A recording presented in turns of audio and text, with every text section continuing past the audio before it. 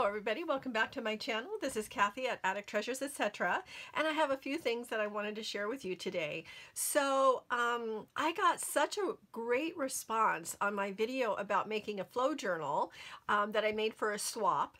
And because of that, I thought I would ask the question if anybody would like to see anything like that in my Etsy shop, and I got a lot of positive response for that. So I made 2 of them for my Etsy shop right away, and they flew out of my shop almost as soon as I was done making them. So I have added a couple more. And if you don't know what a flow journal is, I would encourage you to watch that video. I'll have it linked at the end. I can't really open this to show you everything that's inside, but suffice it to say that it is jam-packed. It's got scrapbook paper and cardstock and vintage ephemera. It's got some piano roll, pattern paper, just a whole bunch of stuff. And the reason I can't open it is that I would have to untie the buttons and then unpin and then pull it all apart and then put it all back together again. So nothing is permanently attached, so if you had one of these, it's something that you could just pull things out of to use whenever you want to make a journal. So anyway, if this is something that you're interested in, I encourage you to check out my shop. The link is in the description to this video. And I hope you like it. They're a lot of fun to make, even more fun to use. And so each one is going to be slightly different, obviously, because the book pages that I have, there's only one page like that in a book. So it has book pages from the same books, but obviously not the same book pages. And the buttons are slightly different. Some of the laces inside are different. Well, actually, I think the laces inside this are all the same from journal to journal. Anyway, so check that out. These are flow journals, and they're new in my shop. And the other thing that I wanted to share is, do your friends know that you craft? Because mine do. And the other day I got a text from a friend of mine who said, are you going to be home, because I have a bunch of ribbon that I want to drop off. And I said we were out running errands. She said she would leave it on my porch, and she dropped off this giant bag with all these ribbons and laces in it. And I was just absolutely overwhelmed with the variety of ribbons and laces. Some of the spools, and I mean, they're not even open. I mean, there's fuzzy rickrack in here. I've never seen fuzzy rickrack before. And this these daisy chains, and like I said, I was completely overwhelmed. Some of the spools of ribbon are brand new, not even opened, like this one, brand new, not even open. So I just thought, if your friends don't know that you craft, you might want to put the word out, because a lot of times people are cleaning out their closets or their rooms, or maybe they're getting ready to move, or maybe they're just not interested in sewing and doing that kind of stuff anymore, and they're happy to pass it on to you. So be sure to let your friends know that you craft. I have another friend. I have the best friends. They're always giving me stuff. It's so awesome. I have one that saves cardboard for me from like cereal boxes and things like that. One whose stepdad passed away a while back, and he has a ton of vintage books, and she's passed a lot of those along to me. And some of the pages from the little tiny books are in those flow journals. Okay, and then the third thing is, I told myself that February was going to be the month that I tried to finish things. And a while back, I made this journal cover out of some fabric that I didn't really like, but I love the way this cover came out. And it reminds me, it seems very theatrical to me. So kind of like a night at the theater. And what I would like to do is to get started on filling this journal. And I have picked out some things that I want to put inside, but what I want to do today is to make a paper doll pocket. And I've seen lots of people do paper dolls for their journals, and I thought I would give it a try, and of course put my own spin on it. And so I have this front of a McCall's pattern, and what I would like to do is cut out this gal right here, and attach her to this piece of vellum that I've cut to fit on this page, and then this is going to end up being a pocket. So, and then having this also helps me to know how big, you know, the limit of the size of paper doll that I can make. So what I've brought along here are some scraps of book page and wrapping paper. There's some scraps of lace in white, and there's some kind of a pink, and then some black. Just a bunch of different stuff. Some leaves, and oh, this butterfly wing that I cut half of it off. So I thought I would just have a play and see what happens. And the ones that I've seen on YouTube are so cute. So I figure, you know what, if they can do it, I'm sure I can do it. And if I can do it, anybody can do it, right? So we're just gonna cut her out.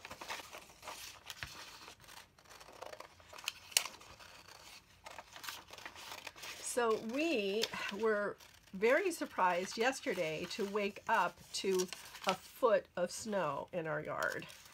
We live on an island that's not very big, and I mean, we can get to the mainland just by crossing a bridge, so it's not like we're stuck out here, you know, dependent on the ferry or anything. But the weird thing is that, first of all, the snow is very heavy and wet, and so the tree in the front yard was so heavy with the snow that it was interfering with the power line. Well, you know, we didn't have any power. We also, oh, that was the other thing, is that we woke up early and started the coffee brewing in the kitchen, and went back to bed to kind of wait for it to finish brewing. And while we were waiting, all of a sudden there were these very, very bright flashes in red and green and blue over and over, and this loud buzzing sound. And, you know, I jumped up and I opened up the curtains, or the blinds rather, because I thought, what in the world is going on? You know, I thought, are we being, you know, attacked? Is there a cyber attack going on?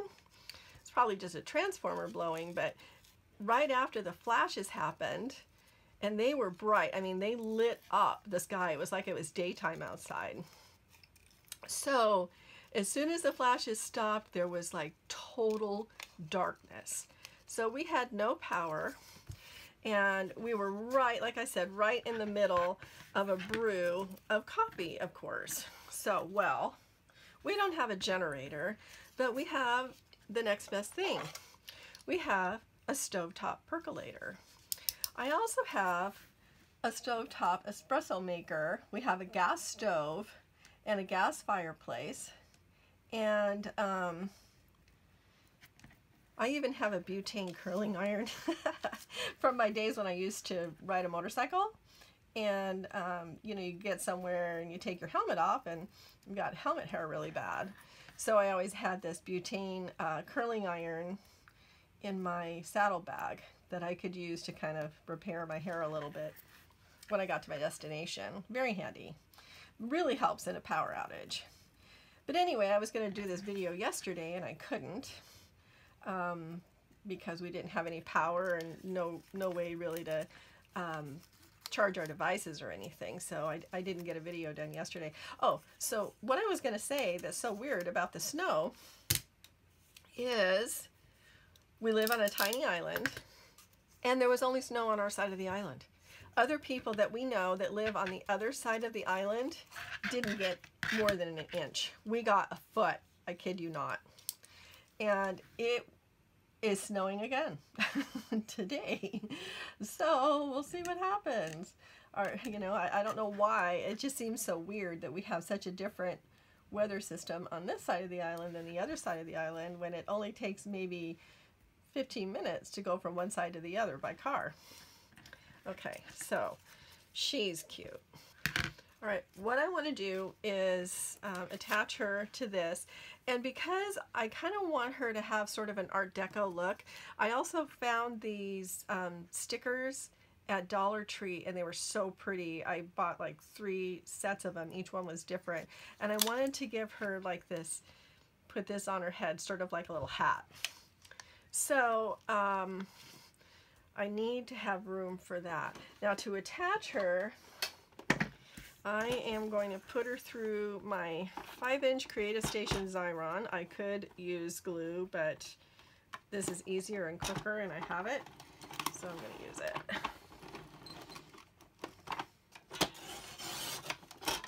And then the other thing I like about the Xyron is that it will allow her to be more evenly glued with no lumps.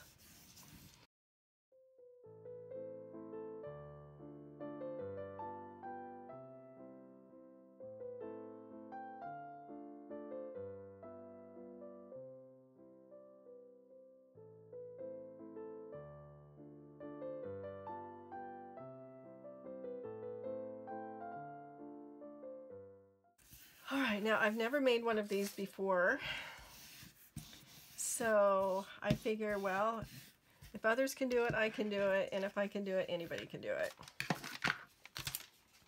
Now, I'm going to start with just kind of figuring out how long these need to be. See, I'd like it to be this long, but that's too long, obviously. So I'm going to tear off some of this piece here. And this is wrapping paper.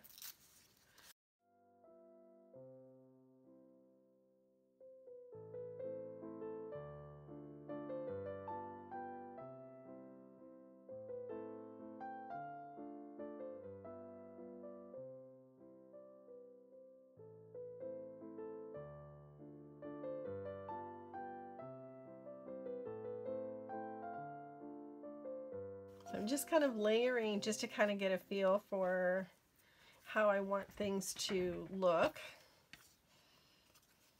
And I'll come together, and then I'll start, once I have it sort of nailed down as to how I want it, then I'll start gluing things.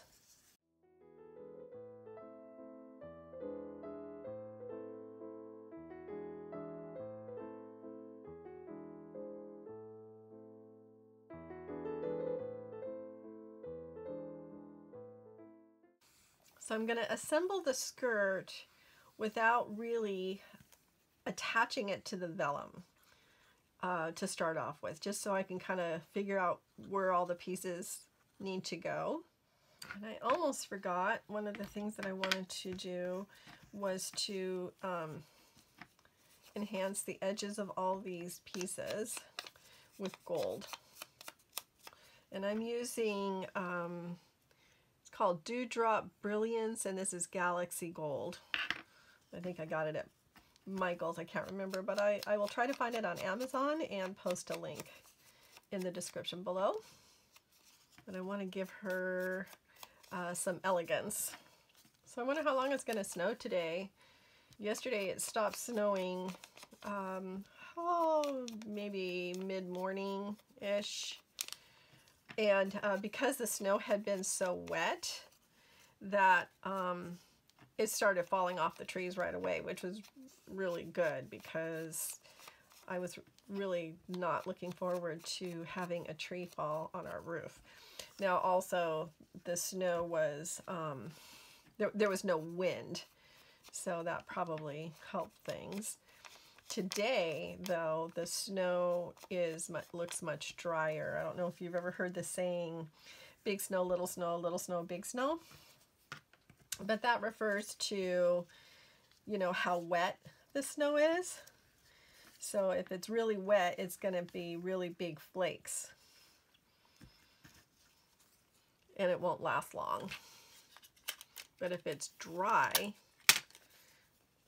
the flakes are much tinier. So, and the, you know, the snow will stick. So little snow, big snow, little snow.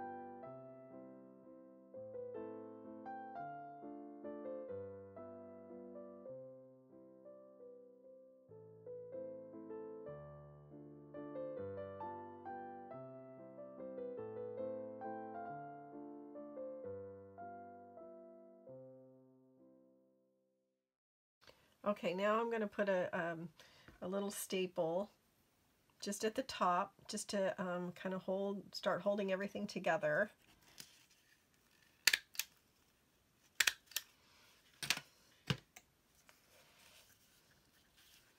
And now I can trim around what will be her waistline.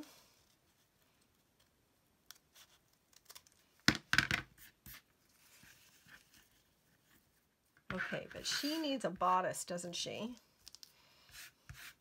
So I was thinking I would use this as a little bodice.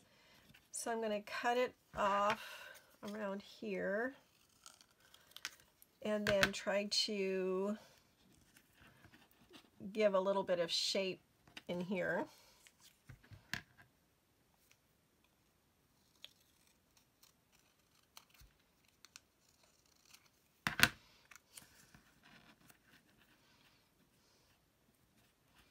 Like that. And that I am going to glue down. So I'm just going to use a little art glitter glue.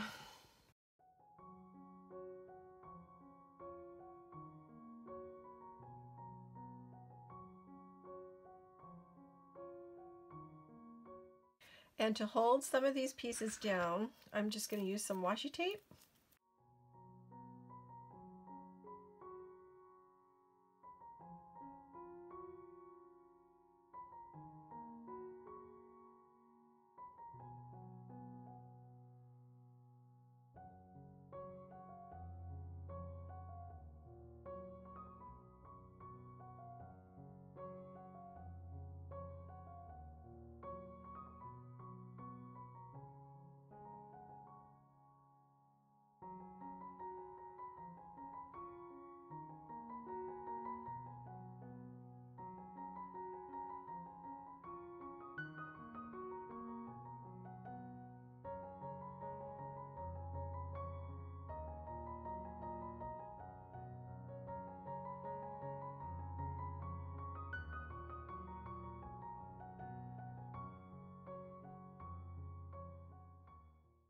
Take the skirt to my sewing machine and do a little bit of sewing on it.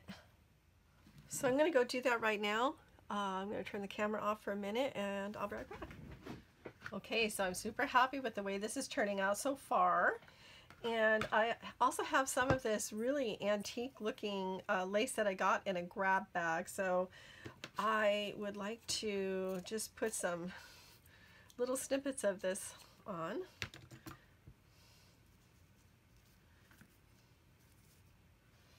I'm just going to lay a few pieces on and then go sew over them so they don't fall off, because I think it'll be better than trying to glue.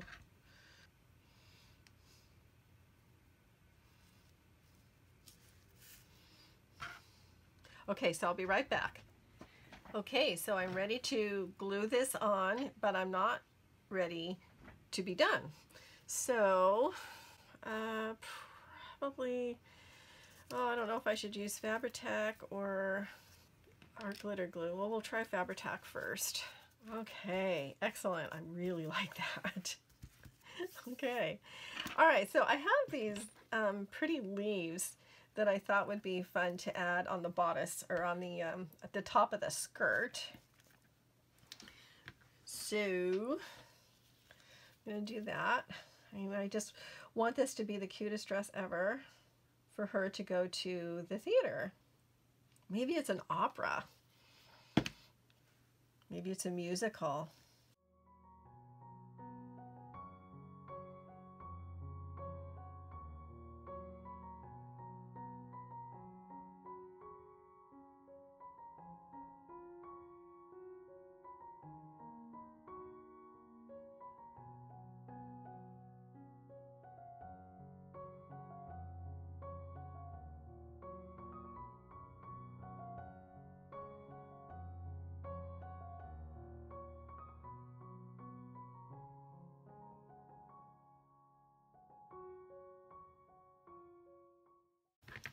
She needs a little waistband. This is just some gold ribbon that I have in my scraps. It's So is everybody organized and decluttered their craft room for 2022? I did that last month and I am so glad I did because I find it so much easier to find things now and also to clean up after a project.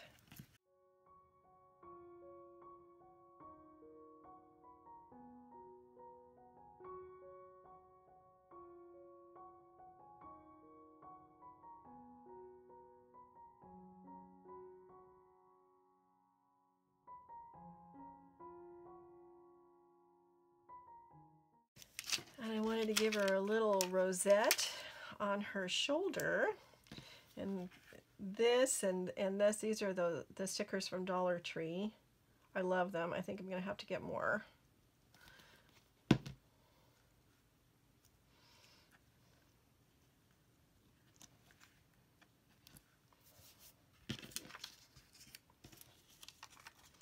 And then finally, her crown. She will be the most elegant one at the theater. I love this. Over just a tad. What do you think? Can you see?